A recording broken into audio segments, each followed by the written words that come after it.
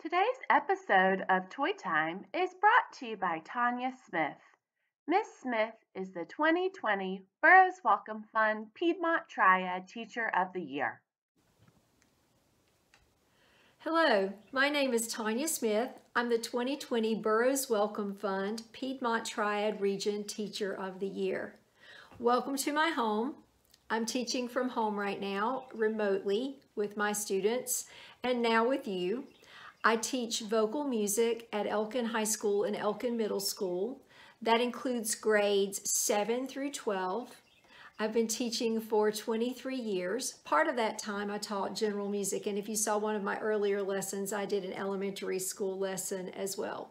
This lesson is geared for middle school, upper middle school, throughout high school, and it is designed to explore a genre of music called the spiritual. This genre of music is near and dear to my heart, not because I have a cultural connection at all, but because spirituals help me understand the culture and the past of another people and another place and time. People that suffered great oppression, people that sought freedom, people that not by their choosing were placed in circumstances that were difficult, much like we've been placed in difficult circumstances today. And I think that sometimes you have to have real talk with students and real talk with people in order to be able to process emotions appropriately and effectively and productively. And so that's what I hope to do today with you. I'm going to be sharing some of the landscape of our area. I'm going to be showing you where I'm from, some photos of our area, of which I'm very proud, of Surry County. And I hope that you enjoy this travel through time. I will also be singing some spirituals for you and sharing some of my favorite thoughts and quotes and information about the types of spirituals. We'll also be tying music to some scientific facts about how music reacts with your brain and how music helps you deal with things socially and emotionally in an appropriate manner. So the next thing we're going to do is get a little bit of an introduction to Elkin and to me. And so I'll be right back in a moment. As promised, I'm going to show you a little bit about my location. Pardon the camera work, I'm doing this by myself with my phone, so it might be a little jittery at times, so thank you for your patience with that. This is a map of North Carolina. The star is Elkin, that's where I teach, and it shows our location in reference to Charlotte and Raleigh. So you can see we're pretty far away from Charlotte and Raleigh. However, we do live at the foothills of the Blue Ridge Mountains, which is a wonderful place to live. We get to experience all 4 seasons pretty effectively. Spring, summer, winter, and fall. I love fall. It's my favorite time of year. The next photo is going to show you the Blue Ridge Mountains. It's a photo I took this fall with the mountains in full color. So that's about a 20-minute drive from my house, and I'm so very fortunate to get to see that on a regular basis and grateful for that. This is my school, Elkin High School, one of my schools. And this is Elkin Middle School, where I teach 7th through 8th grade general music and chorus.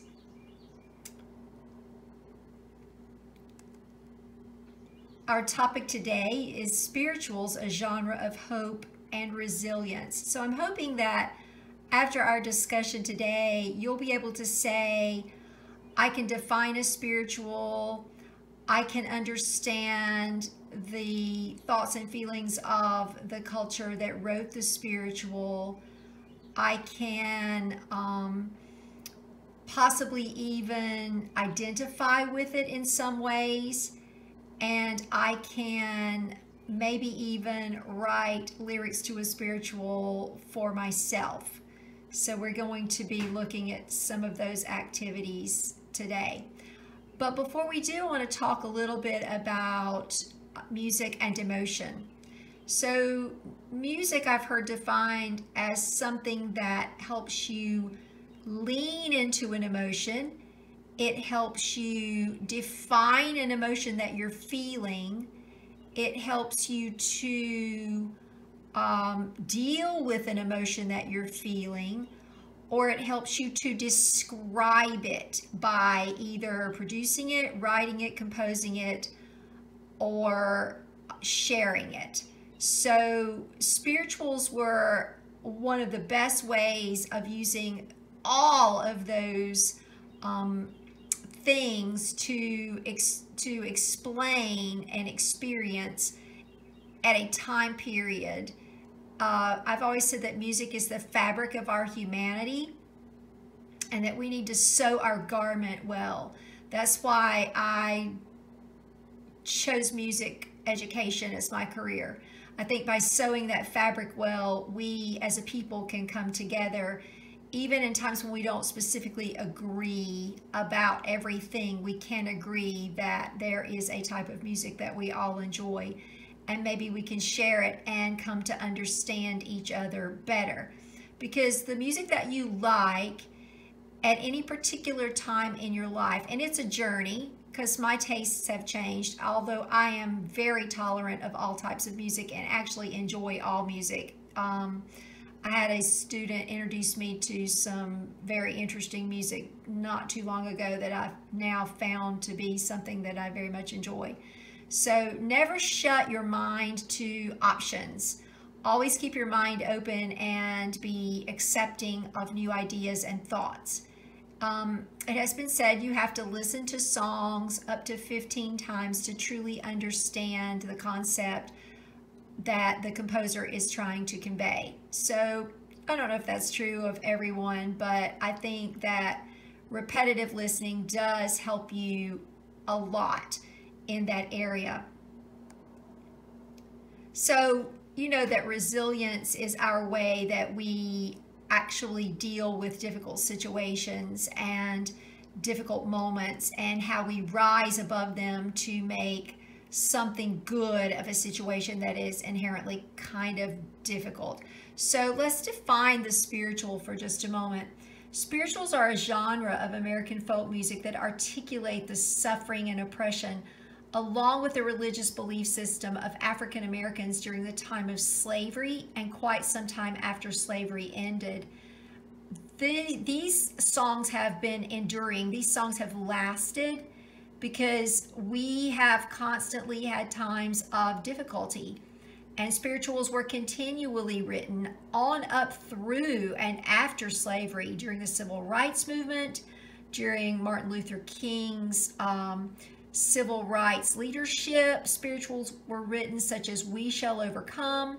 The spiritual Swing Low, Swing Chariot, which you will hear in just a few minutes sung, was also written after the time of slavery. There are three basic types of spirituals: call and response, slow and melodic, fast and rhythmic. Spirituals were created extemporaneously, which means that they were created on the spot or improvised. They weren't really written down. And they were passed down through the oral tradition. In other words, families shared spirituals with each other, with friends, and then the friends took the spirituals and added verses, or they would improvise melodic lines. The lines were simple melodic lines, and they were easy to pass down. And what people did with them was their choice. They were meant to be raw and real and very personal. In just a moment, we're going to discuss that more. At this point, I'm going to pause and let you hear my rendition of Swing Low, Sweet Chariot. Swing Low, Sweet Chariot was actually originally sung as a fast and rhythmic call and response. But when I was a little girl, my mother sang it to me more as a lullaby. And after my child was born, I sang the same song to him as a lullaby in my particular style. So it meant something to me in a very different manner. To them, it represented the Underground Railroad, or it also represented freedom, you know, going to a better place. Swing Low, Chariot was the chariot of God. Coming for to carry me home was going to heaven, which was a much better place than they were at that time. It was written in the 1930s and was given to, or maybe earlier than that, excuse me, I need to fact check that, but it was written earlier, but after slavery, and it was given to the Jubilee Fisk Singers, which were former slaves that went around singing spirituals for groups in concerts. It was actually written by a Choctaw man who identified with the concept of having been displaced, his people being displaced, just like the African Americans were taken from their home and not by their choice and displaced into slavery in the South. So we're going to pause and let you hear Swing Low, Sweet Chariot. Swing low, sweet chariot, coming for to carry me home. Swing low, sweet chariot, coming for to carry me home. I looked over Jordan, and what did I see? Coming for to carry me home. A band of angels were coming after me, coming for to carry me home. Swing low, sweet chariot,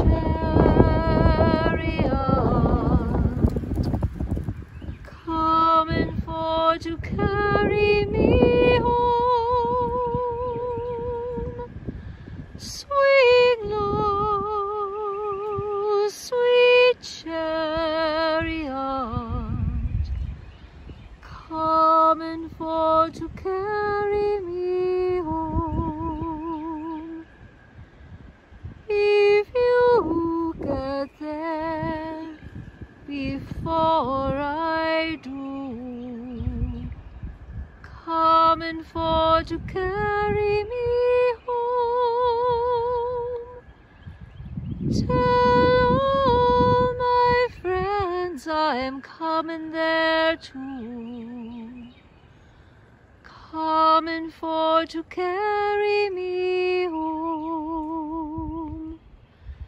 Swing low, sweet chariot, coming for to carry me home. Swing low, sweet chariot, coming for to carry me home.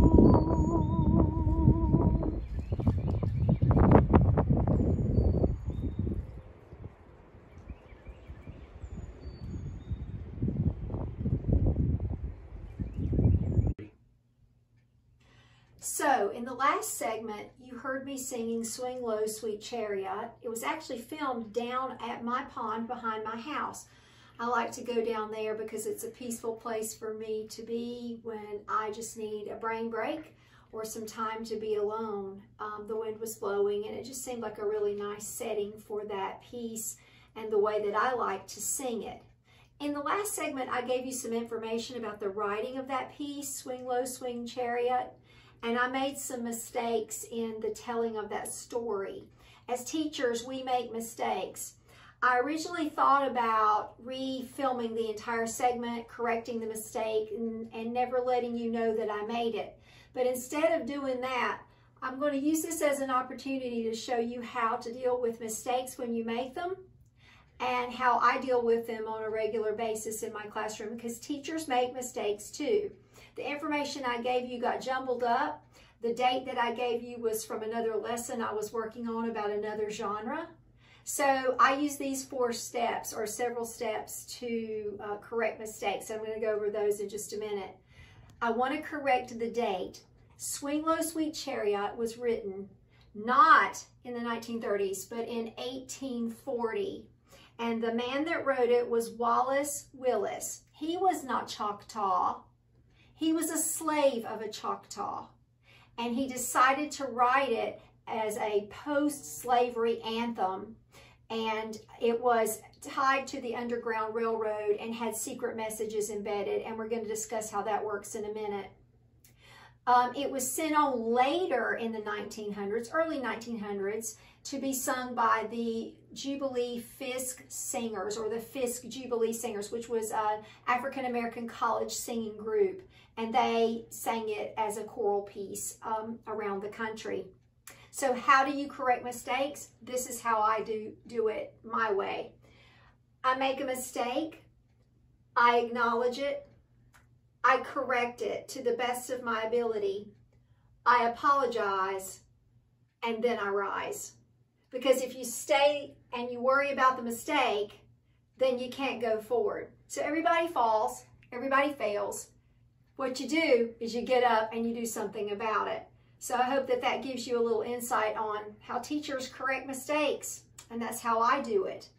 There are songs that have in spirituals, so I'm going to go ahead and rise and go on with the lesson. There are spirituals that actually have hidden meanings. The song Swing Low, Sweet Chariot had some hidden meanings. I'm going to show you an extension activity later on, how to find hidden meanings in these pieces. Not only were spirituals work songs, spirit-lifting songs, because the crux of the word spiritual is spirit. Not only did they talk about the religious beliefs of the African Americans, but they were a form of communication for slaves that would like to escape their oppression during the time of slavery. The next piece you're going to hear is entitled Wade in the Water, and it was filmed in our area at a location called Carter Falls. I want you to think about the lyrics to Wade in the Water. I want you to think about why water might have been an important means of escape, or an important way that the slaves could escape during the time of slavery. I also want you to think about why they chose the stories from the Bible that they chose. Wade in the Water was based on the story of Moses escaping slavery from the Egyptians. You know, he took the Israelites out of slavery. He was their leader. And so Wade in the Water makes reference to that story in the Bible, and that would be incredibly important to the African American slaves of that time. So stand by and take a listen to Wade in the Water. Wade in the water, wade in the water, children, wade in the water. God's gonna trouble the water. Who's that yonder dressed in red? God's gonna trouble the water. Must be the children that Moses led. God's gonna trouble the water. I said wade in the water, wade in the water, children, wade in the water. God's gonna trouble the water. God's gonna trouble the water. God's gonna trouble the water.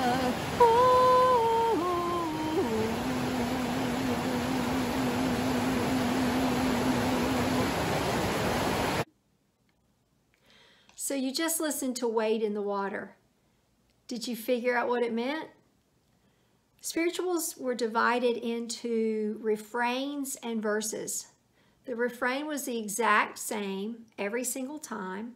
The verse had the same melodic line with or without some improvisation in the voice, but the words were different.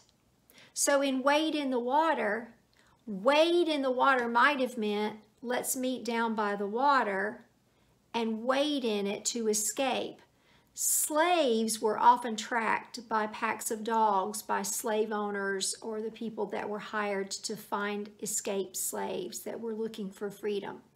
Dogs could pick up the scent of men on land, but water made it more difficult because water moves and it makes noise. So water splashing, especially around a waterfall like Carter Falls, might not have been as unsafe because they would not have been as easily heard by people searching for them.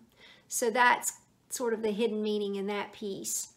We also know that spirituals were work songs and they were sung in the fields, but those work songs were communication very often, and they were, unbeknownst to the slave owners, telling each other their plans, which was an amazing use of language, an amazing use of music, and incredibly impressive and creative and innovative for those people in a time of great adversity. We're going to look at an extension activity now because we're looking at secret codes of these spirituals, and we're going to go back to Swing Low, Sweet Chariot as an example. I'm going to show you the sheet that I have filled out, and that particular sheet will give you an idea of how you can decode the spiritual of your choice. All you have to do is research African American spirituals with secret codes, listen to one, print off the lyrics, make your own code sheet. You're good to go. So here's our spiritual decoding worksheet. I kind of think this is fun because it takes language and its literal meaning, and then it pulls back into its coded secret meaning. It also divides the song up into the refrain and the verses. So the refrain being Swing Low, Sweet Chariot, coming forward to carry me home, and that's usually sung twice in a row. And then you've got your verses, and those are sung one right after the other. So you would have the verse, I looked over Jordan and what did I see? A band of angels coming after me. And then you would go back and sing Swing Low, Sweet Chariot again. And then you would do, if you get there, before I do, tell all my friends I'm coming too. And you'd sing the refrain again. And then you'd sing, I'm sometimes up, I'm sometimes down, but still my soul feels heavenly bound. And you go back and sing the refrain. So we're going to look at the literal meaning of Swing Low, which is come on down. You know, the coded secret meaning might be come to slave-holding states. I hope you can see this in this video. Sweet Chariot is heavenly or spiritual ride. That's the literal meaning. The coded secret meaning would be maybe the Underground Railroad. Coming forward to carry me home is referring to heaven, but the coded secret meaning might mean northern states or Canada. The verses, I looked over Jordan and what did I see? That's speaking about the Jordan River in the Holy Land. But the coded secret meaning might be the Mississippi River, the Ohio River, or whatever river on which they were living or working. A band of angels coming after me, that's just a group of angels. Literal meaning, a group of angels. Coded meaning might mean the Underground Railroad workers. I've got works, but it's workers. So yes, people that would help them escape. If you get there before I do, tell all my friends I'm coming too. I mean, that's pretty literal. But what that might mean is if my family's escaped before I have, tell them about my plan and to wait for me. I'm sometimes up, I'm sometimes down. The literal meaning. The coded meaning is I'm having good days and bad days, and don't we all, especially right now, have good days and bad days. But still my soul feels heavenly bound. Literal meaning. You know, going to heaven, think I'm going there. Coded meaning, but I know I will soon escape to free land. All of those meanings on that code sheet, that lyrics, literal meaning, coded secret meaning sheet, you can do with many of the spirituals that you can find online or in books that have been written down since they were extemporaneously composed. So there you go. That's an extension activity for spirituals. Spirituals have become such a lasting part of our society, our musical heritage, that many of them have been turned into instrumental arrangements. The spiritual Deep River is a beautiful melodic spiritual that has been written in many forms, from arrangements for orchestra, band, and solo instruments as well. Deep River is one of my favorite piano arrangements to play. So I will be playing this for you in the next video. I hope you find its melody as soothing and spirit-lifting as I have found it to be.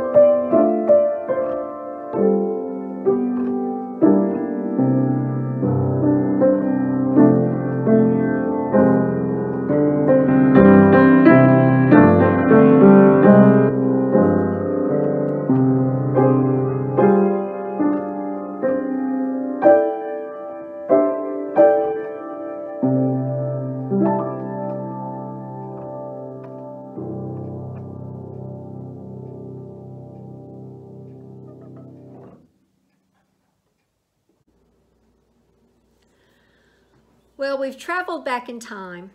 We've looked at the spiritual as a song of resilience and hope. And now let's come to today, and let's talk a little bit about that. What's going on and how confusing it is. I know that many of my students are very confused about this global pandemic and how to process their emotions during this pandemic. As a teacher, I've struggled with it as well. I miss my students. I miss the face-to-face interaction every day. I'm a face-to-face educator. I'm a vocal music educator. I miss singing with my students in big groups. I miss hearing their voices. But I'm not giving up. There will come a time when we'll gather again. We will rise past this situation. I think about what kind of songs will be written about this time in history. Maybe you'll be one of the writers of these songs. Maybe I'll write a song. about it. Maybe it will be my spiritual. Maybe you already have a list of songs that you're using. Spirituals were their song list to deal with adversity. We would call that list today our playlist. Do you have a spiritual playlist? A list of music that helps lift your spirits? This time has helped me grow. Growing is painful, but in the growing comes the knowing, and there's a lot of knowing to be had during this situation. To the seniors, the class of 2020, those of you who were expecting to close this year with your normal senior activities to which you've looked forward for the last 4 years, my heart is with you. It is with you. But just know that there will be celebrations. And I celebrate you every day and have ever since you started school. Those are not only the seniors at my school, Elkin High School, but seniors across the state of North Carolina. I'm proud of you. We all are. We think you're wonderful people, and you're history makers right now, and you're going to be world changers. You're going to knock the top off of it. I just know it. Not all spirituals were sad. Not all spirituals were slow. So we don't want to end on a note, no pun intended, like that. Please listen to the last spiritual example. It's a call and response spiritual called Walk in Jerusalem, being sung by my high school choir. Thank you for taking the time to listen to my ramblings and information about spirituals, and for your forgiveness for my mistake. Have a great day.